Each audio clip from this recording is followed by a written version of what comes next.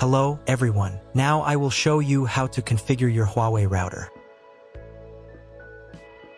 And before I start, I would like to remind you that if my video helps you, please support my work. I send half of all donations to animal shelters. All the details are in the description below. The first step is turning on the router. Plug the power adapter into the router.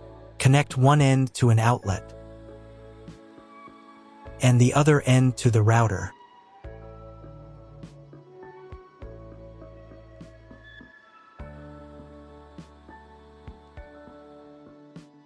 Then press the power button.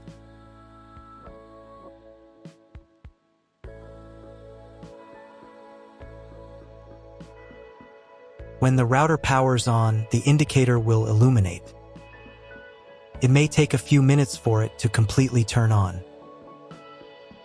The next step is to connect the cable from your internet service provider or from your modem to the internet port. This port is often marked as internet and typically has a different color.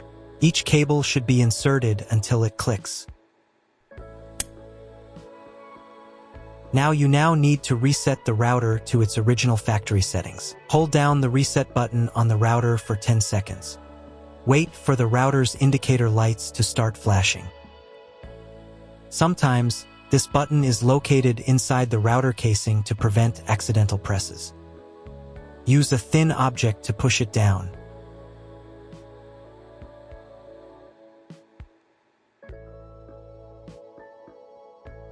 The router will reboot, and all the settings will return to their factory defaults.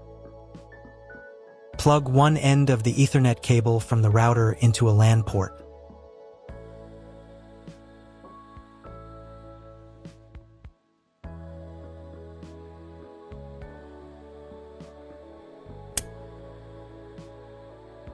The other end into the Ethernet card of your computer or laptop.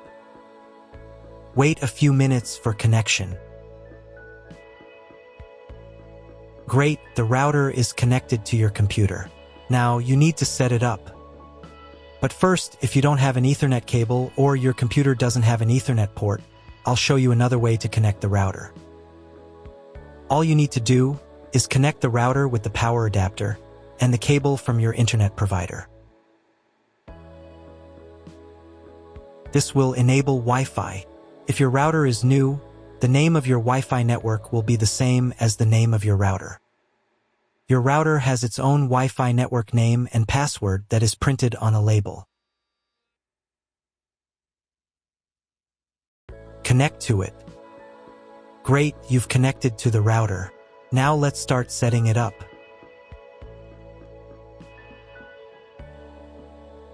First, open your web browser and visit the URL you see on the screen. Use the URL bar instead of the search bar.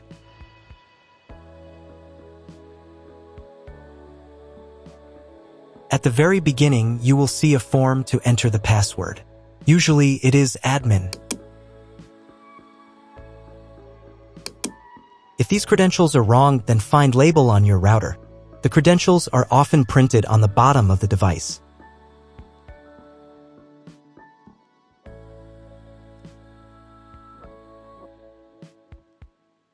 If none of this works, it means that your router has already been configured and someone has changed the login and password. If you can't find out the login credentials, just reset the router to factory settings. And then log into the router's personal cabinet using the standard credentials. So, first of all, right here you can choose the language for your router settings. I'll leave it as English, but you can set whichever language is most comfortable for you. Next, you need to check this little box to confirm your choice. Once you've done that, click the button that says, "Let's get started." On this page, you'll see an option to enable automatic updates for your router. Auto update is recommended because it makes sure you always have the most up-to-date features, security patches, and a smoother overall experience. When this option is enabled, the router will automatically install available updates if it's not in use between 3 to 5 a.m. Personally, I don't want my router to update its firmware on its own. So I'll select the option Manually Install Updates. This way, I'll be able to decide exactly when I want to update. On the next page, you'll need to set your Wi-Fi network name and password. In this field, type in the name of your Wi-Fi network. And in this field, enter the password you'd like to use. You'll also see an option here to create a password for accessing your router settings panel. Type your password in this field, and then confirm it by typing it again in the second field. There's also a convenient option to use your Wi-Fi password as the router's admin password. If you'd like to do that, just check this box. Make sure that your password is between 8 and 32 characters long so that it meets the security requirements. Once you've filled everything in, click the next button. On the next page, you'll be asked to select your network mode. In most cases, you don't need to change anything here. Simply click the next button to continue. We're almost done with the setup now. At this stage, the router will restart and apply your new settings. Wait a couple of minutes for the router to fully reboot and start working again. If you are connected to the router via Wi-Fi, you'll now need to reconnect using the updated network name and password you just set. Once you've reconnected, click Next to continue. Now it's time to check if the internet is working. Just open your browser and try searching for something on Google. If you still don't have internet access, don't worry, you may just need to clone your MAC address. To do this, log back into the router's admin panel using your new password.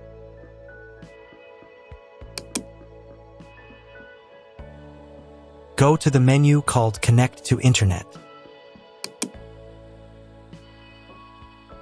From the drop-down menu, select PC MAC address, then click the Save button. After that, you'll need to restart your router. To do this, go to the Home menu.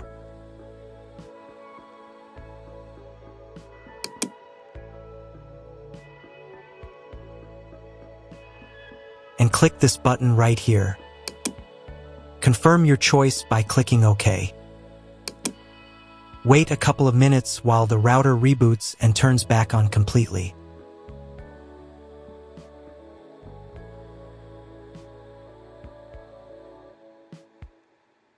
Now check again if the internet is working. Just try Googling something.